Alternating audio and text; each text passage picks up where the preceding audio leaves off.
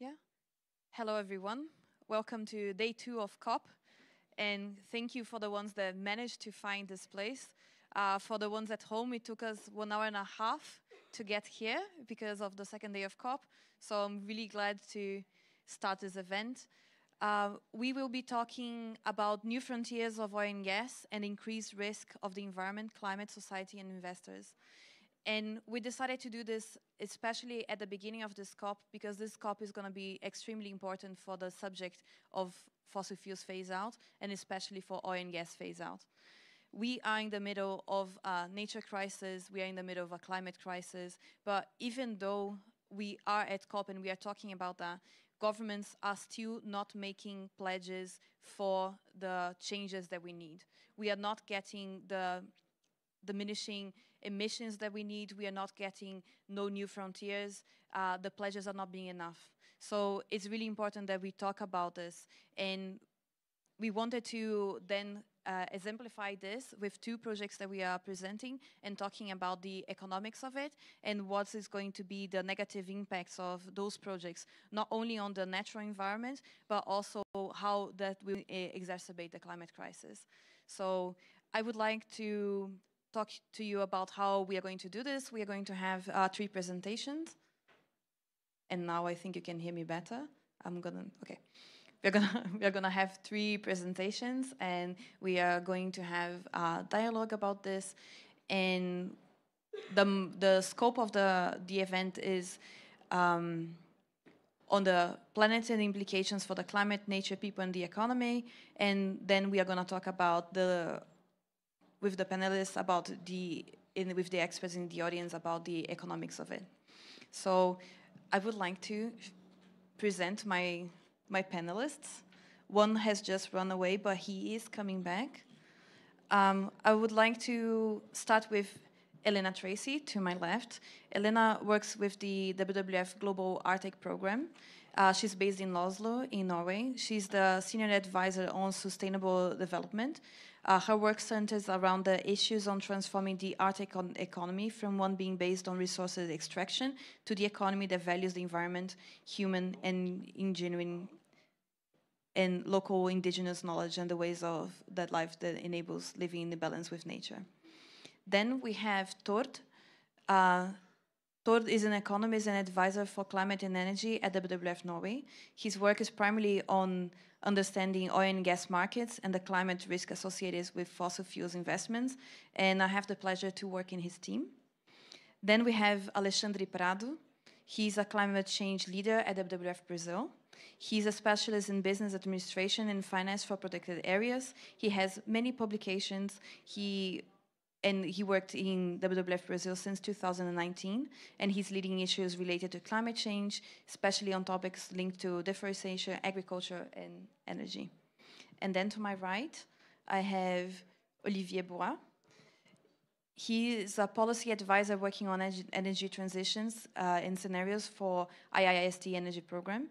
His work focuses on policy implications of net zero emissions scenarios and the phase out of oil and gas production in line with the Paris Agreement goals. Before that, Olivier Bois was in the UNEP and in the Copenhagen Climate Center, where he coordinated the production of the UNEP emissions gap report that we are all very familiar with. And I forgot to introduce myself. My name is Elena Espiritus. I'm the global lead of oil and gas transition at WWF. So let's start with our presentations. I would like to start with Elena, talking about the missing the targets fossil fuel production trends in the Arctic. Please. Or the other microphone. Okay, that's good. Okay.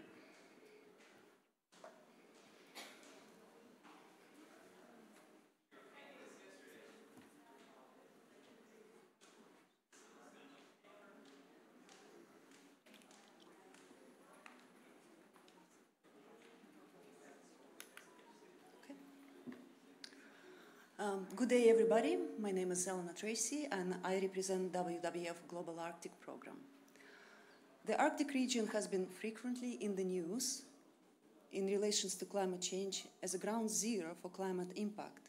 The increase in temperatures that are rising 4 times higher than the global average rapidly changing Arctic ecosystems, thawing permafrost, retrieving sea ice. The Arctic is also a frontier region for fossil fuel industries. By frontier, I mean the place which is remote, difficult in terms of access and environmental conditions, and with abundance of natural resources. These resources are seen to be there to extract in order to take them to overseas markets where they will be turned into commodities. The Arctic remoteness and harsh environmental conditions, however, do not deflect fossil fuel companies in the exuberant optimism that drives them to push further to the environments previously considered as unsuitable to these types of activities. Today, the Arctic region has a significant presence of oil and gas projects that are spread across 3 countries: Russia, Norway, and Alaska, United States, all with ambitious expansion plans in terms of mineral production and exploration.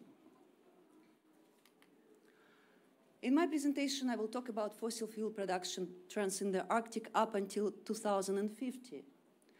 My talk is based on a research that I have completed, and it is published by WWF.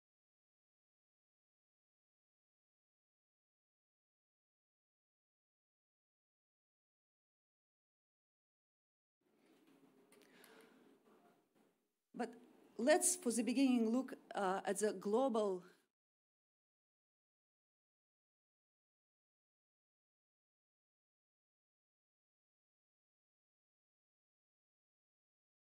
1.5 Celsius.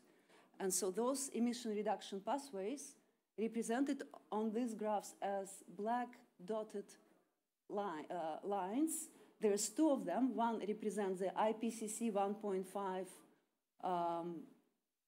line, low demand scenario, and the second one is IEA 1.5 scenario. So on the left graph, global emission production projection,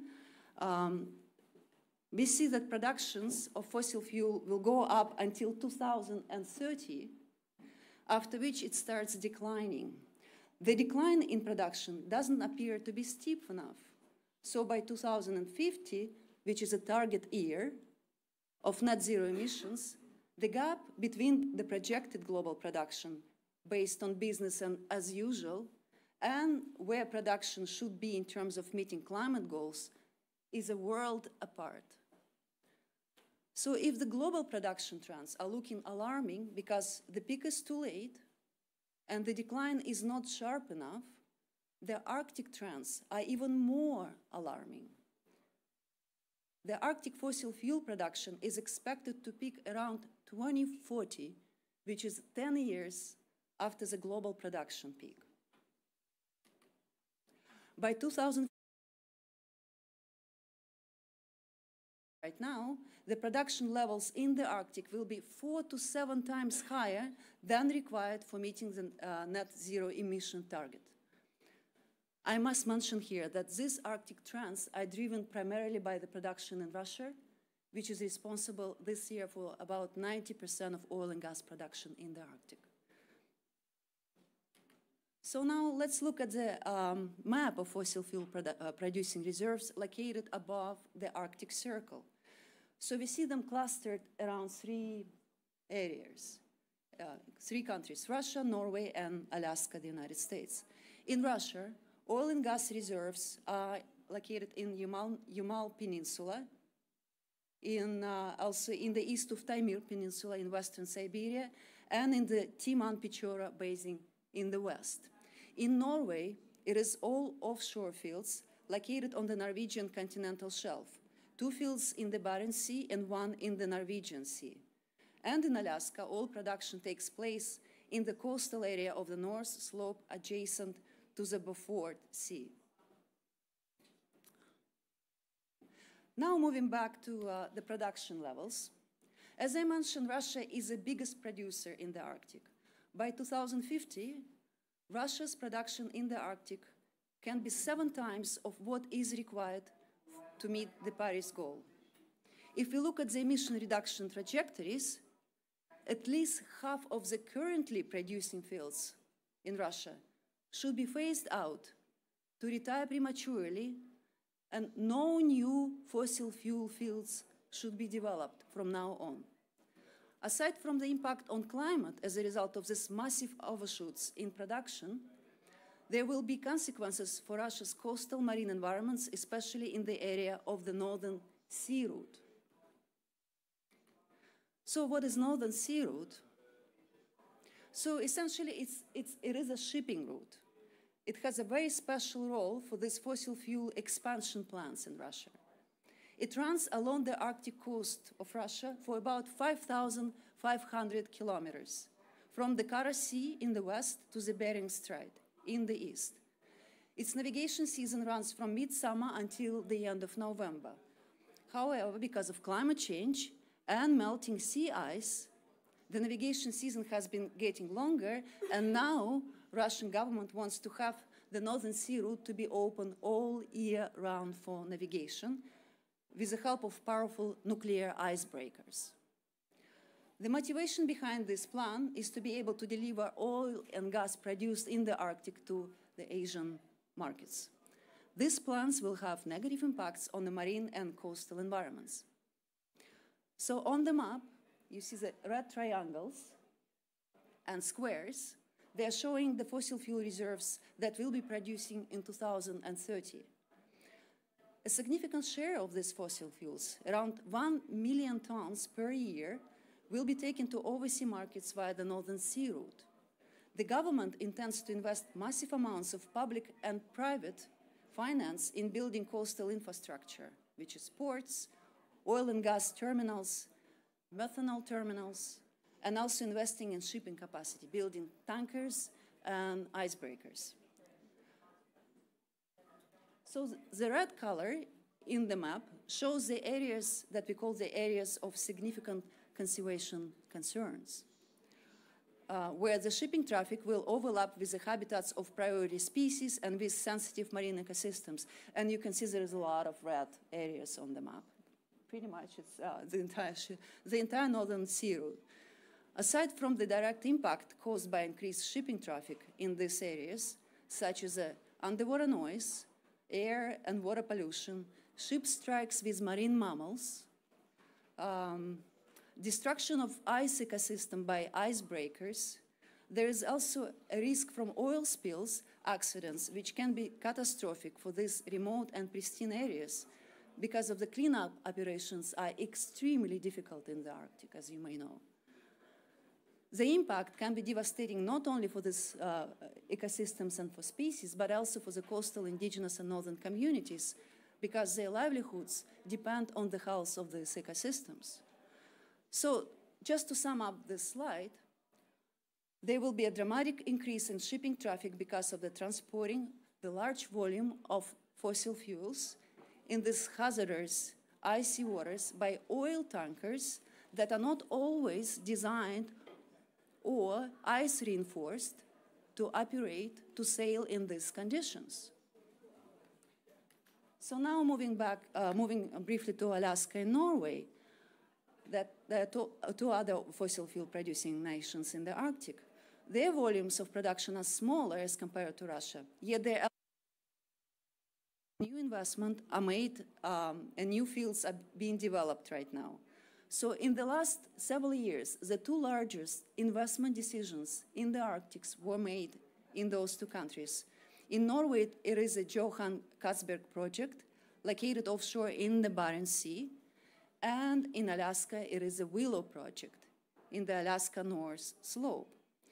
In Alaska, the production has the potential to peak very late as well, in 2040. For Alaska, the largest source of future emissions will be coming from the developing of new fossil fuel fields. For Norway, the Arctic production peak is expected around 2030, which is earlier, and then it will decline. The greatest potential source of excess emissions in Norway is the future production from the undiscovered sites that have received exploration licenses but have not been proven for drilling. So they haven't been yet appraised. So just to sum up generally, so what I've been talking here and what needs to be done in order to align fossil fuel production in the Arctic with the Paris emission reduction goals. At the very minimum, the governments should stop issuing permits for developing new fields and granting exploration licenses. Obviously, Russia has a huge role to play in this, and it should phase out the existing reserves, at least half of them, ahead of their schedule. There should be no public or private investment in infrastructure that enable these projects, because there is a very high risk that these facilities will become stranded assets once the demand for fossil fuel declines as it is predicted.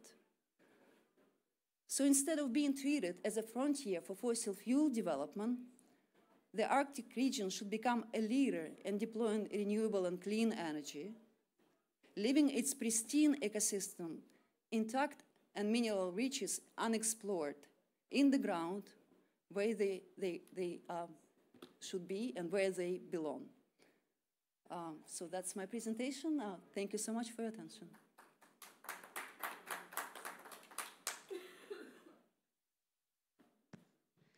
Thank you, Elena.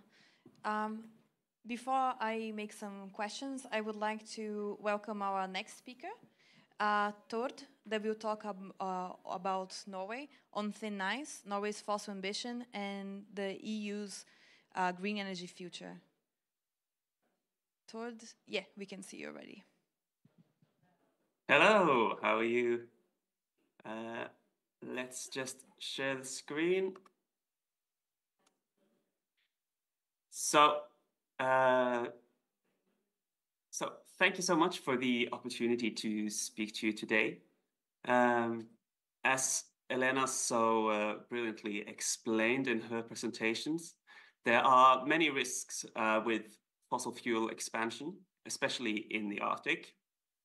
And in this presentation, I will look at the economic transition risk, which means that we are not speaking about the consequence of climate change in itself, but more on the consequence of the necessary climate action for a large producer of oil and gas, namely Norway.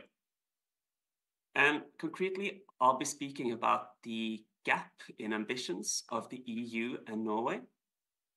And a natural starting point is to ask why this is interesting to this topic.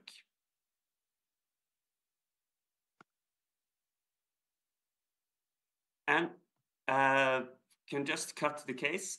There's really one point that is by far the most important, and that point is trade. These figures show the EU's import of oil and gas in the second quarter of 2023. And the Norwegian share is marked in orange. And for gas, Norway is by far the largest supplier to the EU, supplying close to half of the gas that the EU imports. For oil, this figure is a bit more confusing. So the brown cake slice is actually a category of others, consisting of many small suppliers.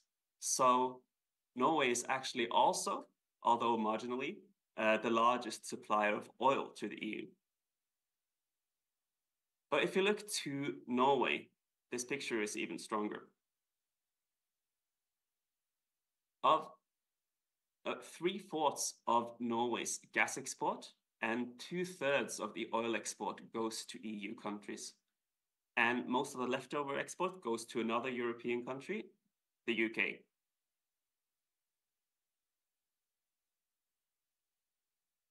Another point, which is at least important in a Norwegian context, is that during the last couple of years, European energy security has emerged as one of the, if not the, most used argument for expansion of the Norwegian oil and gas industry.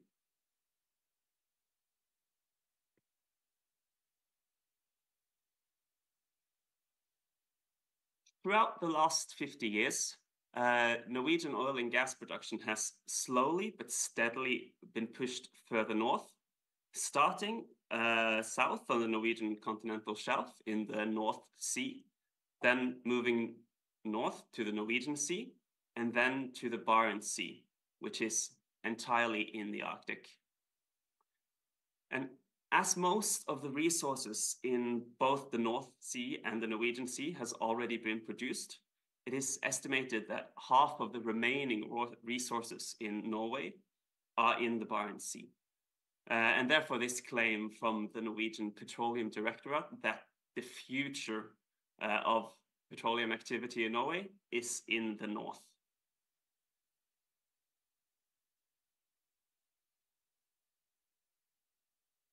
Since 2010, Norway has distributed 133 exploration licenses in the Barents Sea.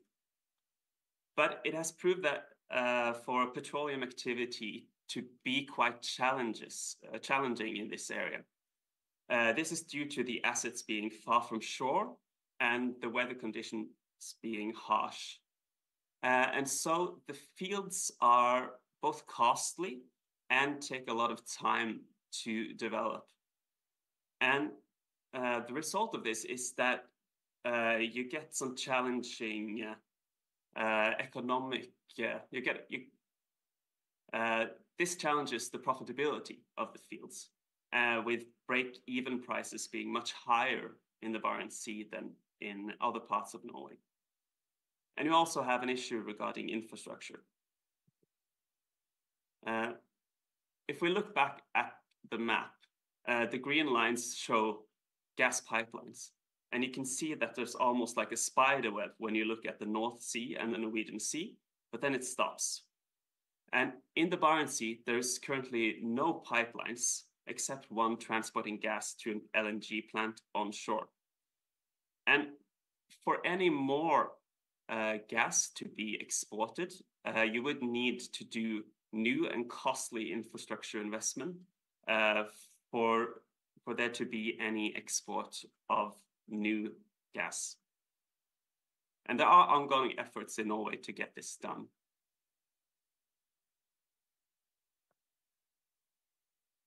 So that's a bit a brief introduction to Norway. And we'll look a bit at the EU, which is the main consumer of Norwegian oil and gas. And I probably won't need to tell you that many steps has been taken to accelerate the green energy transition in the EU, like the Green Deal, the Fit for 55, Repower EU, and so on. And this, along with high energy prices, has already led to a large decrease in the demand for gas. But going further into the future, this picture just gets stronger. This graph shows 3 scenarios for European gas demand until 2050. And these scenarios align with 2.4, 1.7, and 1.5 degrees of global warming. And what we can see is that demand is not only peaking, but also falls rapidly in 2 of the scenarios. And if we look at the scenario in which the 1.5 degree target is met, the yellow line, gas demand is 58% lower already in 2030 and almost 80% lower in 2035.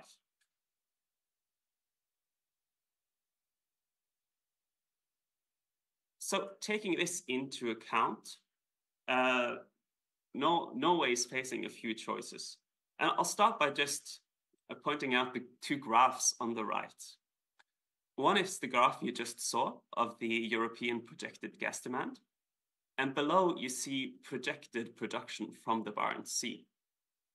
And what we see is that in the 2030s, gas demand from Europe will fall up to 80% in the 1.5 degree scenario, while production from the Barents Sea will more than double. And this exposed Norway to a massive transition risk, as exporting to other regions than Europe will be rather difficult. So taking this into account, some of the some of the choices Norway is facing now due to the transition risk is if it's really the time now to distribute new exploration licenses in the Barents Sea and to approve new fields. Is it the right time to invest in new infrastructure? For instance, the gas line to the European continent that is considered. And lastly, something I haven't mentioned, the Norwegian petroleum tax system is pretty much designed for good times, with the state taking most of the costs, but also most of the income. And this has worked very well in the good times. The question is whether such a system is suitable for bad times, as the government takes upon itself a lot of risk. And I think I'll stop my presentation there. Thank you very much for listening in, and good luck with your great work in Dubai.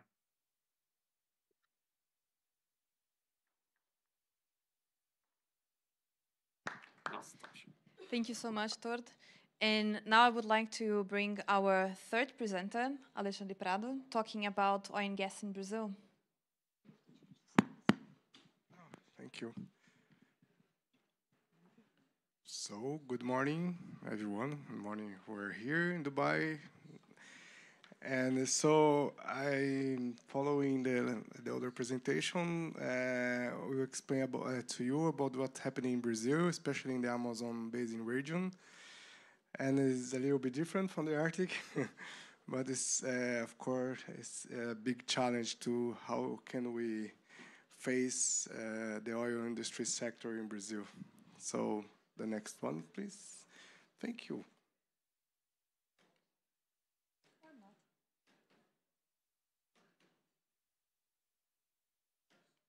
Thank you very much. What is the sector in Brazil? Oil and gas exploration. Brazil is between the 10 countries that are developing oil and gas sector, and until a few years ago, it was more based in near Rio de Janeiro, is in the southwest of Brazil. So it's not that's very good, but it's not too bad. It's something that we usually do since 1950, so more than 70 years.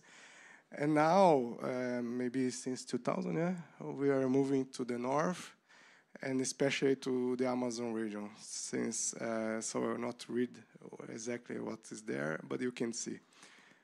The next one, please. So what is the environment impact that we have in the Amazon Basin region?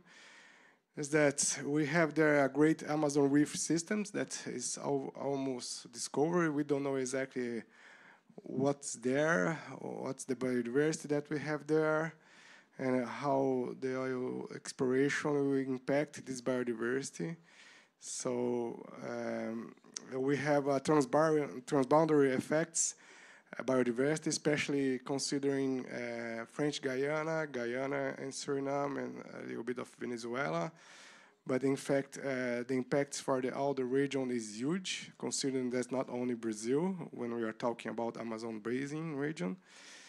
And of course, if we have something like what happened with Deepwater Horizon there in the Mexico region, will be something catastrophic, not only for Brazil and not only for the Amazon Basin region, but it can go into Caribbean and maybe far away. We don't know exactly, but it's huge. Considering, of course, when you have a climate change that can change the currents exactly, and then can move forward away. So one accident that happened there, well, will be crazy. And of course, we have the indigenous people that are based in this region, the Amazon region, and they are not considered, especially even from now, and especially when we are talking about climate change effects. The next one, please. So what we are listening when we are talking the oil and gas sector, as you are in the Norway, we say, look, we would like to be like Norway. They explore a lot, and they make a huge fund, and they have a lot of money to have, of course, human being and good life, and everyone would like to have something like that. Why Brazil cannot? This is what we listen from our president and so on. And in fact, the history in Brazil is that Brazil is not Norway. And we are exploring oil and gas in Brazil since 1950, as I said. And we don't know exactly where the money goes. In fact, we don't know. We don't have a fund like that you have in Norway. And what we know that our oldest region that we have in Brazil, near Rio de Janeiro, is not a Norway. And as you know, what we see in Rio de Janeiro every week and what we have in the newspapers is not something quite similar of Norway in 1950. So we don't have a good health system in Rio de Janeiro. We don't have a good education system in Rio de Janeiro. And so the money from the sector doesn't go to the population, and of course, never for indigenous people and local communities. So the question here is that when we take just one region, the Amazon region, one city in Amazon region that we already have gas exploration, it's called Coari, is a little municipality that we have there, with a good budget for the region coming from the oil and gas sector. But in fact, the index for education and health is terrible, and even is worse from the older municipalities in the region. So the money just doesn't go for what they say should go.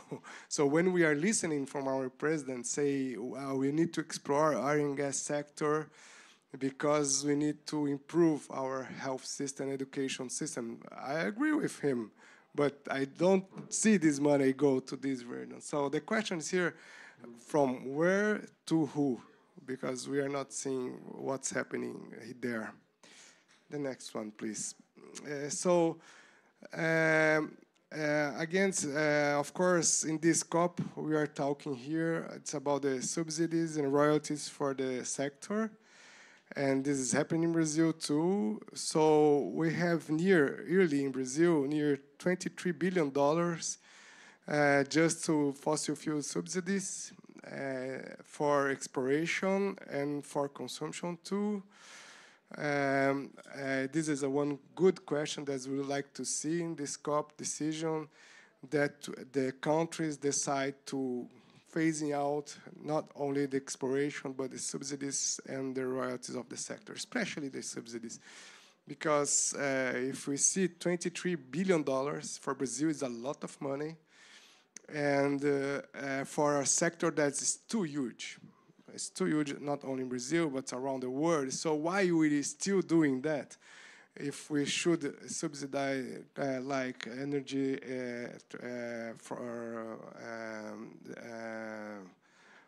crazy for solar and wind and so on. So why we are still subsidizing something like oil and gas sector around the world and in Brazil especially? This is the other questions. So we have two questions here. One is about subsidies, and the other one is about royalties. The next one, please. And what we see there is quite similar what you showed us in the Arctic region, is about the carbon bombs that we see there. Is a massive cost to the climate and population.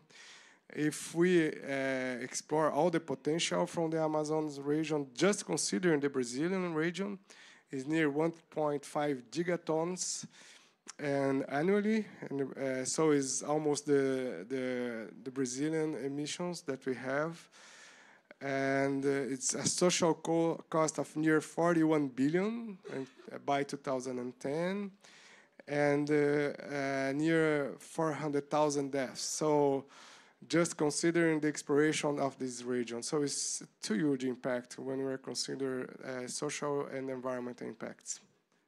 The next one, please. And this is the Amazon is, as you know, is a highly vulnerable to climate change. Even we have just 2 degrees rise. It's threatened more than 1/3 of species in the region. This is what we know, and we don't know a lot about the biodiversity in the Amazon. So what you can see here is just a catastrophic scenario, considering what is the carbon bomb that we have there. The next one, please. So, is that. Thank you very much.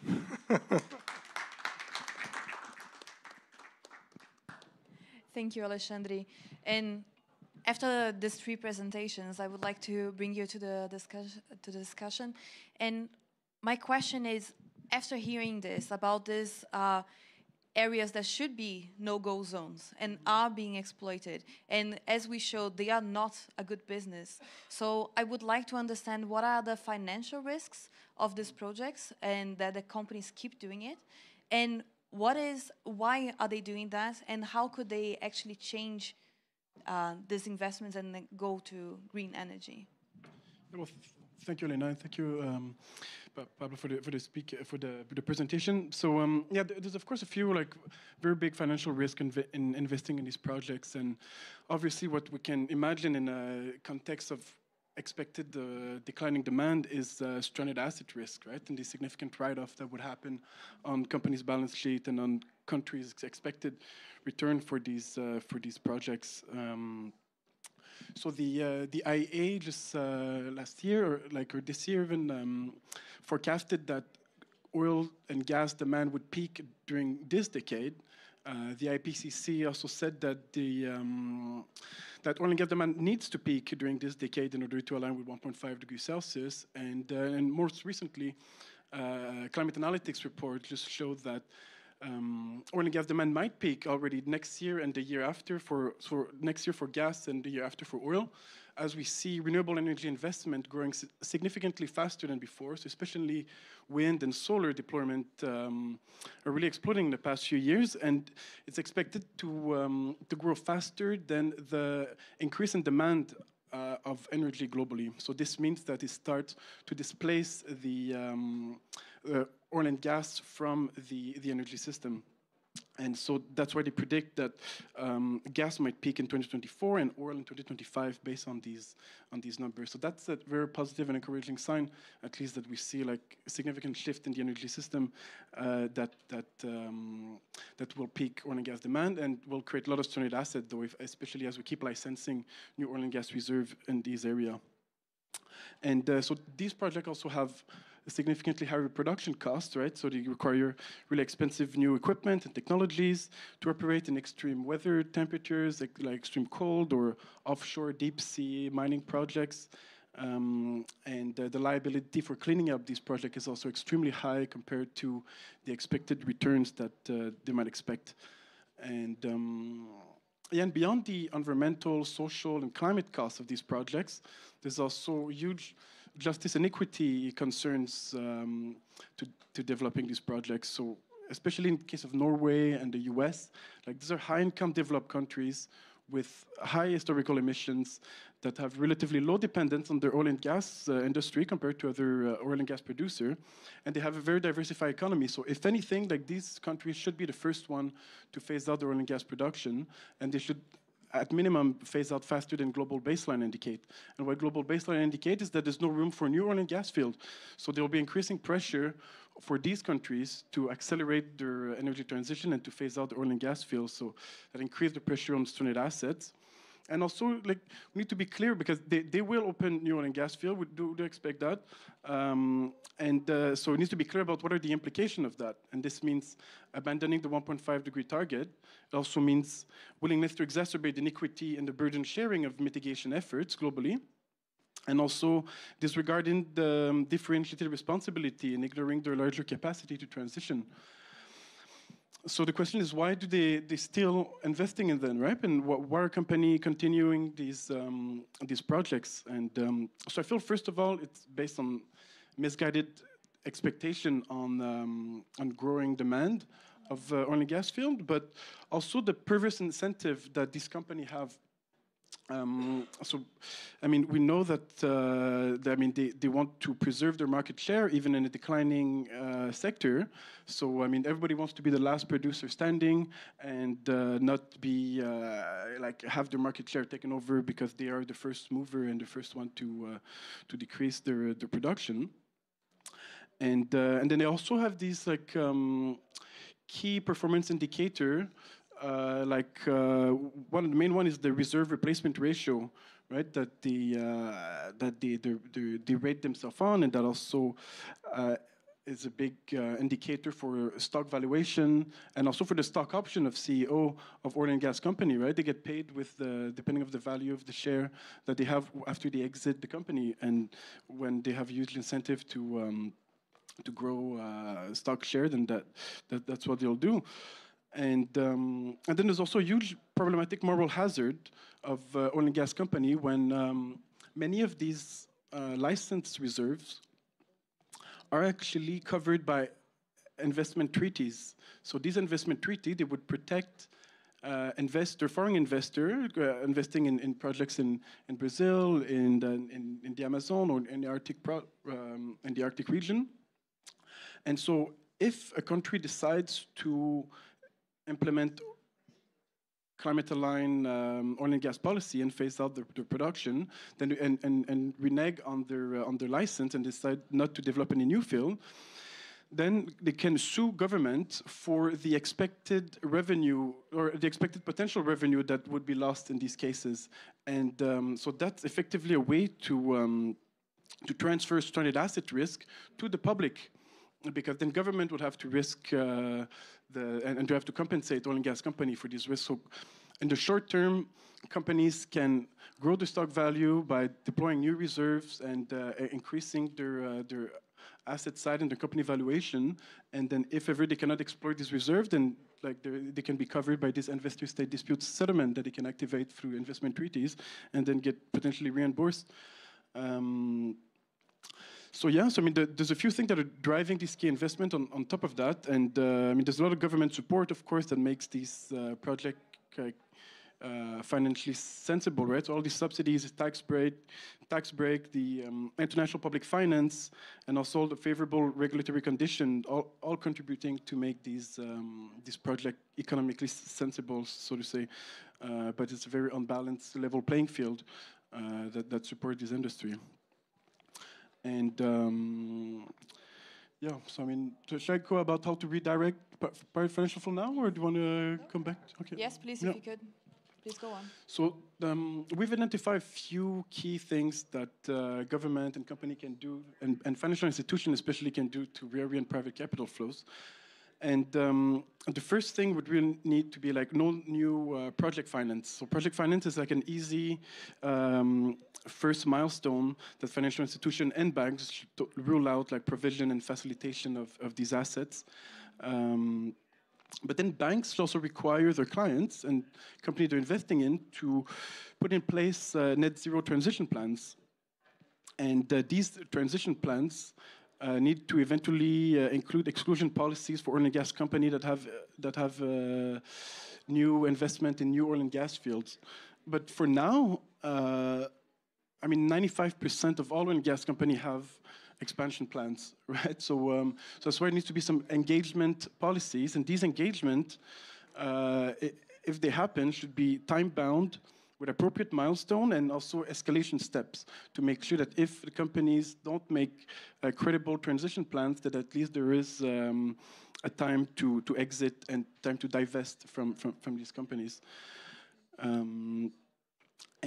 So that's why investors also have a mandate to investigate the feasibility of these company transition plans, and that's also where civil society organization has a huge role to play in terms of tracking and monitoring what's happening with these plans and see whether they're credible or based on carbon capture and storage and a very narrow definition of emission scope and only focusing on scope 1 and 2, for example. Yeah, and also financial institutions should also, in their public affairs work and in their lobbying, should include efforts to end oil and gas licensing and to phase out direct and indirect fossil fuel subsidies.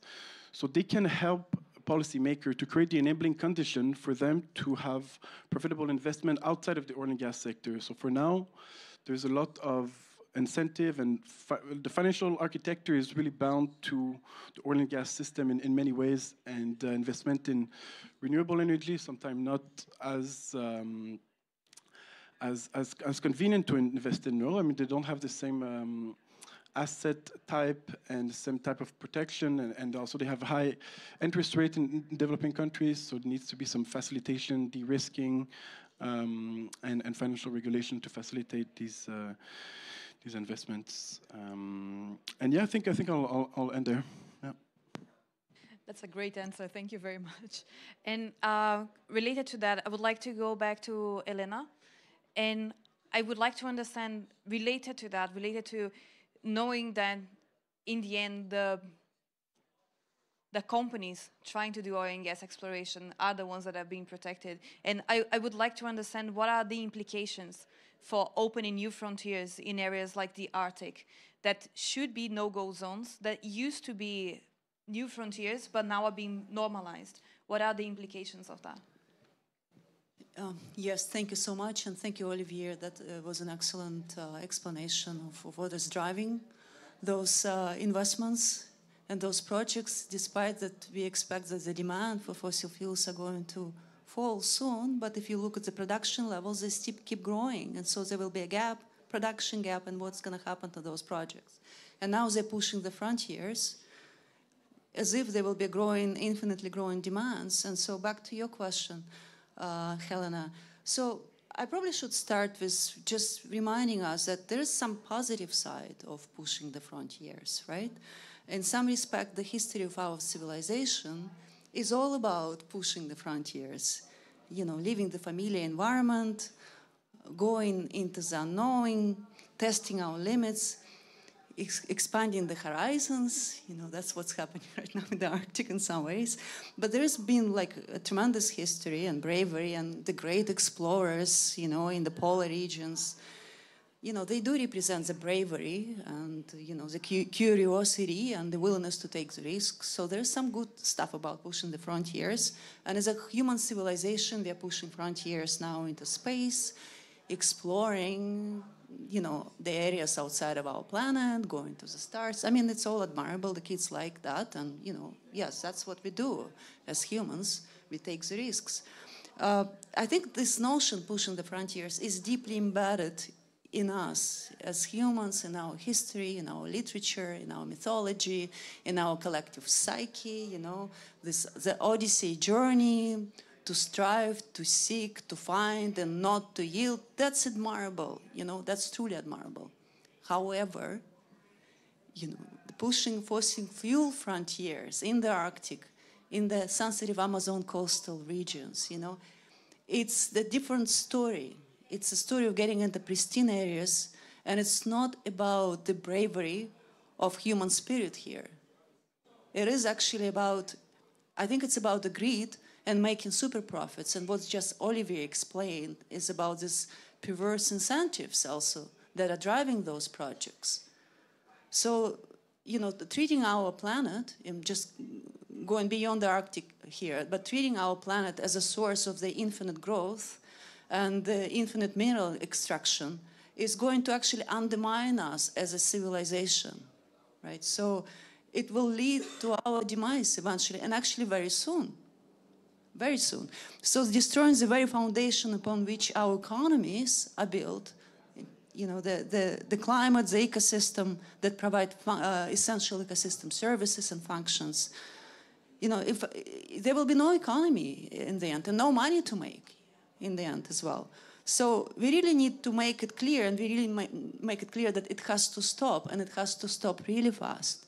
And so the governments and the industry and the financial sector and civil society, we all have the role to play in this, to make it clear that at this COP meeting that there will be a clear message that we need to start the process of phasing out oil and gas in pristine areas and elsewhere for the sake of our civilization, for the sake of our children, and for all of us. Thank you very much. And before I go back to Tord and we talk more about financing, I would like to talk to Alexandre first, the other frontier that we're talking about. And Alexandre, if I understand, when we talk about oil in the Amazon, we're not only talking about onshore oil, we're talking about offshore as well, because we call it the blue Amazon and the green Amazon, right? And those are areas that were tried before, and there were other companies that gave up those areas. So I would like to understand why, again, this keeps happening. Why are those risky projects still happening? Why are companies still wanting to drill for oil and gas in the Amazon? Thank you for asking, Elena. And I think that Brazil, not only Brazil, but Guyana and Suriname, and the countries that are based in the Amazon region, they see the exploration of this region of oil and gas like the last chance to have cash and to have money to do whatever they would like to do. And because of that, it's like a race that is happening in the Arctic and in Norway and in the US, and it's the same in Brazil. And of course, our petroleum company is trying to be the last company to explore oil and gas around the world. They said that this year. So. And the Amazon region is the best. I don't know. They say it's a huge region to explore and an explored region until now. So could be like the for me. Remember what's happening in the U.S. during the gold reed times. You know that everyone would like to find places and so on. Something like they like this region. They see this region like that, and so. I think the terrible here, that's when I'm listening to you, and I agree that for Occidental civilization from Europe, explore and go around new frontiers is something, it's like it's a humanity, I don't think that, really. I think that for us in the Amazon, it's even the history in Brazil, this idea of frontiers that's they think that we have nobody there. It's completely wrong and catastrophic. This is what we see in the region. We have a lot of indigenous people living there, and they, of course, they don't emit any carbon, and they will suffer a lot.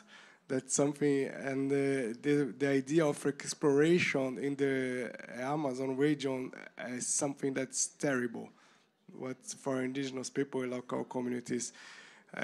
So for us around the world, that of course we know that we need Amazon region pristine. Without the Amazon, it's impossible to reach the 2 degrees, or of course impossible to reach 1.5. So we need to steal the Amazon there, with the people, indigenous people living there, that they are maintaining the forest, conserving the forest, the biodiversity services, the ecosystem services, and the rivers, and so on. And I think that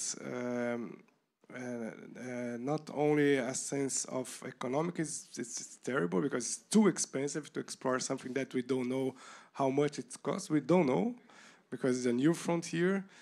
And it's completely unethic, can I say that? Because I think until 18th or 19th century, we can say that explorer is something that the society like it. But now we know that we don't like it. It's terrible. It's completely unethic, and it's under our value, new value in our society in 21st century. It's impossible when we think to explore a region, killing people and people that even don't know that we don't that exist. So I think that we need to really think about that too. Thank you. Thank you. And Alexandre and I are both Brazilians, and we grew up listening that oil in Brazil, it's the lottery ticket. and we have it, and we cannot sit on top of it. We have to use it. And I've heard something similar about this in Norway, saying that Norway should be, they were saying that they have the best oil exploration. So they should be, the last drop of oil that is extracted should be Norway. So I would like to invite Tord in a question about this. I would like to understand what are the risks of oil exploration in the Norwegian shelf, and even further, what are the risks of Norway not going for a green energy transition now and taking this step of, instead of doing that, going for more oil exploration? It's a good question. I think you have two sides of this answer. You have the fiscal side, so the expenses for the Norwegian government, as I mentioned in the end of the presentation, the tax system in Norway means that the government is covering 78% of the cost of both exploration but also investment in production, and takes 78% of the income. And this means that if there's a drop in demand and also a drop in oil and gas prices, the government could actually be stuck with quite a large chunk of expenses in this end, hopefully, of the oil and gas era. So that's one part of the answer. The other is more general, because looking at the Norwegian economy on a whole, it's fairly difficult to transition when you have a very lucrative oil and gas industry with high activity, because you compete, different industries compete for the same capital in the form of money, but also in the form of people and human capital. So building up new industries that could be beneficial to the Norwegian economy in the long run will be hard as long as there's such a high activity in the petroleum sector. And so you risk delaying the green transition and also the transition to a more healthy economy in the long run. Thank you, Tord. We only have 2 more minutes. I'm sorry, we got a little bit carried away because it's such an interesting subject. But I would like to know if anyone watching has any questions. Yes, please. Sorry. There it is. Thank you.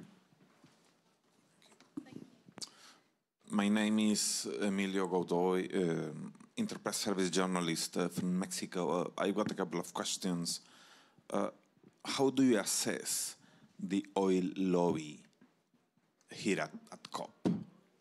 And second question, how would non-producing countries in Latin America push against Brazil, Mexico, Colombia, which whatsoever are not thinking about abandoning fossil fuels, no matter what? Thank you. If I can break the ice, the last thing that you said, I think is really interesting, because what we see in projects like the projects in the Amazon, the Blue Amazon, in the coast of Brazil, is that they have transboundary effects. So if there is a blowout in the coast of Brazil, there is going to be transboundary effects to many other countries in South America. So one way I think that countries can push is because of that, because they are going to be affected even though they are not producers. And that can be a way to pressure those countries, especially like in this case, Mercosur and all of that. Pressuring because they are going to receive the effects, but they are not the ones that are going to get any of the good part, let's say, that I don't think it's good, but anyway, I think that could be one way. Oliver, would you like to?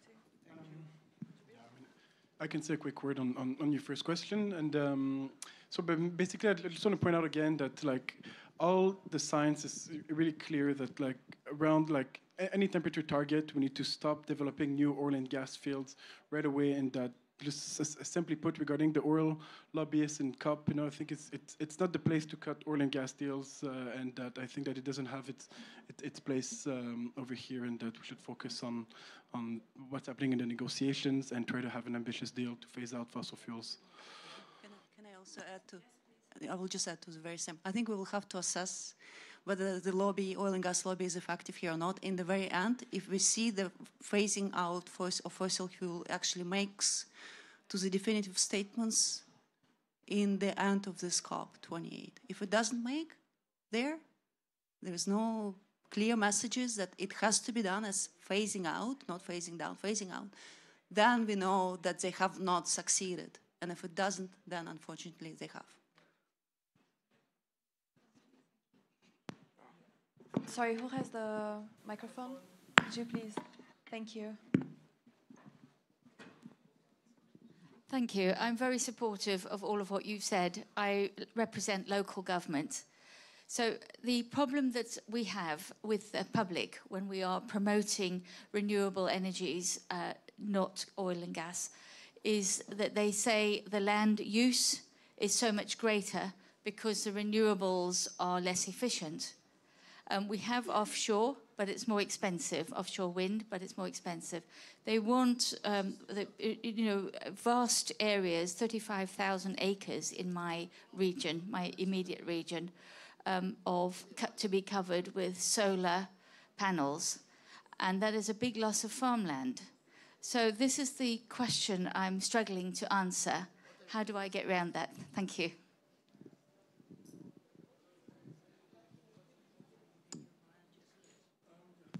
I mean, I can say a few words to that, but basically, I think it's a bit of a debunked myth that renewable energy is still more expensive to deploy, especially in all northern, western economies. Per kilowatt hour, and the LCOE cost is significantly cheaper, both on the upstream and downstream side of things. And then in terms of mineral resource and land use, I feel that the social, economic, and environmental and pollution consequences of developing new oil and gas field and just of continuing to exploit existing reserve are significantly worse than what would occur with the development of critical mineral that are required to build these renewable energies. And so it's definitely lesser than two evils. And then there's much new technologies and innovation that can be made in order to recycle batteries more effectively and to have more of a circular chain for deploying renewable energy capacity. I'm so sorry, but I'm gonna have to stop because we already went over time. But we can keep talking at the coffee outside. And thank you very much for everyone who watched this here and from home. And yeah, let's phase out all fossil fuels. Thank you very much.